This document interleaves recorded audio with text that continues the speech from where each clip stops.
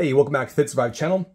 So a while back I accepted a very challenging request, basically to build a knife for a person who only has one hand. So the guy who this is being made for is a very avid Victorinox collector, typical EDC guy who likes carrying knives.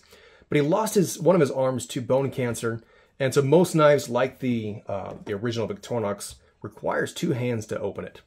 And so you have to hold it with your left hand, access it with your right hand, and that goes for all four tools in this electrician.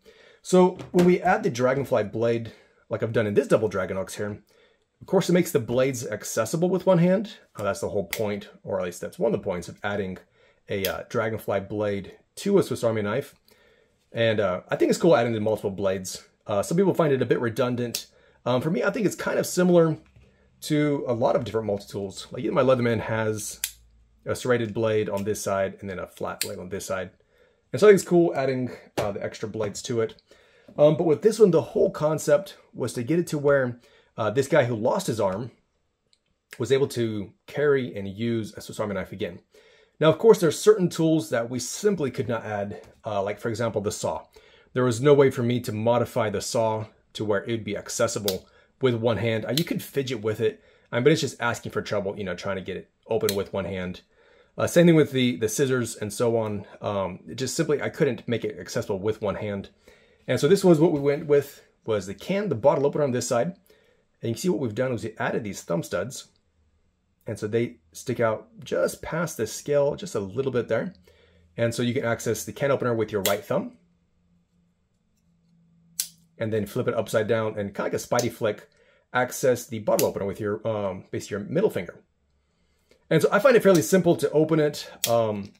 Like I handed this to my wife and had her try. And so she had difficulty accessing it with one hand.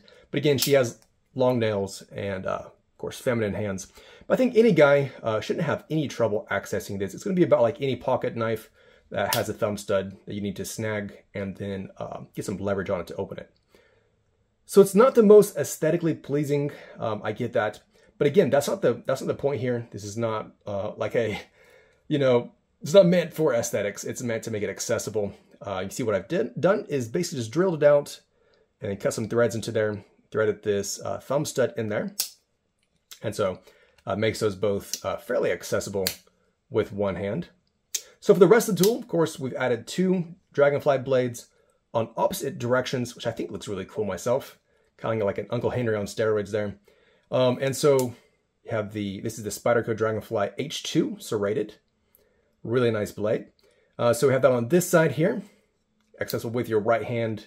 Just flip the knife upside down, and then you have the plain Dragonfly blade. Also again, accessible with one hand. And then if you want it to go, all, ninja on somebody, you can open both up. No, I'm just kidding.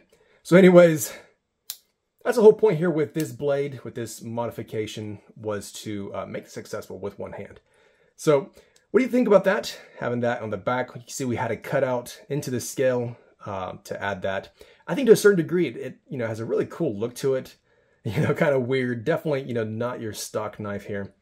So let me know what you guys think about doing that, adding the thumb studs. It might be something interesting to add, even for somebody who doesn't have a handicap.